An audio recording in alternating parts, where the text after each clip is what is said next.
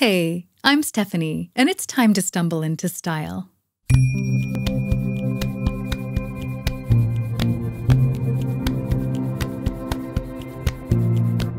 Welcome to Signature Style Sunday, my weekly web series in which I document my attempt to distill personality into style using mainly what I already own.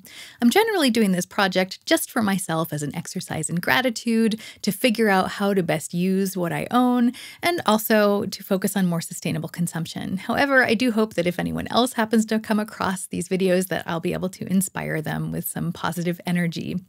So if that sort of thing sounds interesting, and if you like makeup, style, and lifestyle, and like this video, then I hope you'll give it a thumbs up and consider subscribing. It is really cold in Munich today, so I'm wearing a warm sweater, I have a cup of hot tea, and apparently it's so cold it's driving people crazy because there's a bunch of people that are literally outside howling like wolves.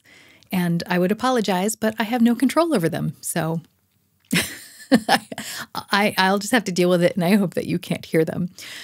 Today's video is going to be a little bit different, but it's definitely still style adjacent. As I'm sure many people have, I've been reading and watching a lot of news lately, and as I see all the horrible things happening, my everyday life seems pretty trivial, especially when it seems like the world is breaking. The reality is my own personal sphere of influence is pretty small. So today I want to focus on the things that I can control. And I'm going to focus on mending things. Because I cannot fix the world, but I can fix these socks and I can fix this belt. So I thought as I sit here and sew and mend, we could hang out and talk. These socks have been my warm and fuzzy winter companions for several years now, but the elastic at the top has worn out. I had some extra elastic and sewing stuff in my craft box, and even though I have no idea what I'm doing, I thought I'd try to make these socks wearable again. If you've been watching my channel for a while, you already know that I'm on a low by year, and I'll leave a link to that video in the show notes in case you'd like to learn more about it. But in summary, it basically means that I am not purchasing any clothing or accessories this year unless absolutely necessary, and that includes socks. To be honest, this pair would be completely functional if they didn't keep falling off, so I'm just going to weave the new elastic in right below the old elastic and try to fix them.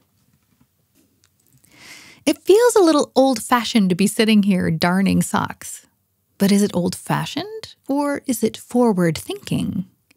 When I imagine a beautiful future, one aspect that I envision is large swaths of lush green forest. Anyone who's up on their science knows that climate change is a thing, and one way to reduce the impacts is to have large forests. Not only do they act as carbon sinks and help prevent disasters like mudslides, but they are simply beautiful to walk through.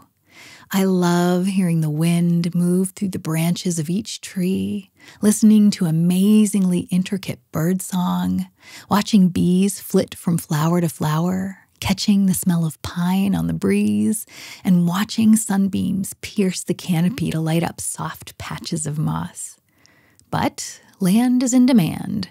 Clothing from natural fibers needs land to grow cotton or bamboo or hemp or whatever, so if I want to make my vision become future reality, I need to think about what's more important to me. A new pair of socks or a wild place where I can get lost for a while. I choose the woods. That's how I'd like my world to look. So I'm mending my socks.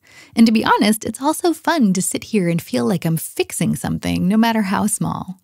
Maybe it is old-fashioned, but it also gives me something to look forward to. Next up is this belt. To make it wearable, I'm going to use some leather conditioner, some elbow grease, and possibly a pen. I bought this belt a couple of years ago, and I haven't worn it yet, but not because I forgot about it or because it didn't fit. It's because every time I go to wear it, I cannot get the button to close. I'm almost always in a hurry, and the leather is so hard that I can barely bend it into position, and once I get it there, I can never manage to snap the button through. So I'm breaking it in. That way, next time I go to wear it, I won't have to wrestle with it to get it on. Every single time I tried to wear this belt and failed, I told myself I would break it in so I could wear it easily. And I've been telling myself that for 2 years now. And it's only today that I'm making the time to do it. In fact, I have a box of things that aren't broken but still need fixing. Sometimes those things don't get fixed simply because I don't make the time, like this belt. But other things don't get fixed because I haven't figured out how to do it yet. And even though Google is just a couple of clicks away, sometimes that tiny hurdle is enough to stop me. So the contents of my box of broken things keeps growing. Am I the only one who does this? Am I the only one with like a box or a drawer of broken things? There are so many important things to be fixed, so many more important tasks to take care of that these little things just keep getting pushed aside, at least for me. So I'm trying to make time to fix the little things. Maybe it's like a muscle. Maybe if I get used to regularly mending things, fixing bigger problems will get easier. Maybe I can work my way up until I can fix the world's problems. Or maybe my box of broken things will simply be empty at some point soon. Either way, that would be progress. Thanks for hanging out with me today. I had fun fixing a couple of little things and hanging out with you. I hope you have a wonderful week and that we can all remember that even stumbling can be a form of moving forward. So let's stumble in style and hopefully into peace.